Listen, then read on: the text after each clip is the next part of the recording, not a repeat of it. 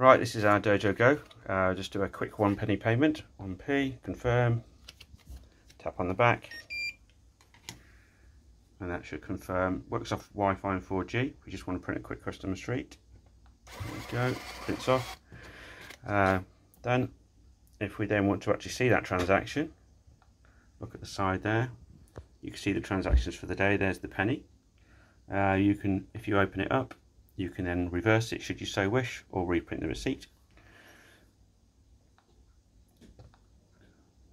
Okay, so if we go back to sale, if we want to do a card not payment present, three little buttons at the top there, select card not present, and then go through the normal addition of the card number and any relevant address details or name details that you might want to actually record. That'll then actually confirm the transaction. That's just declined because I've obviously backed out of it. If you then want to look at your transactions for the day, there they all are. You can then open one up. If somebody comes back and lost a receipt and needs to reprint it, you can, or reverse the charge from there. You'll also need a security code to do that.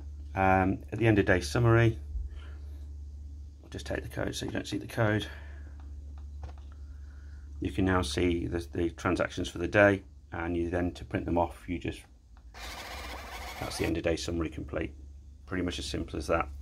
If you have to go over the £45 limit, you put the card in here, and if you have a card that's outside the EEC, there's a swipe across the top here. That's pretty much it.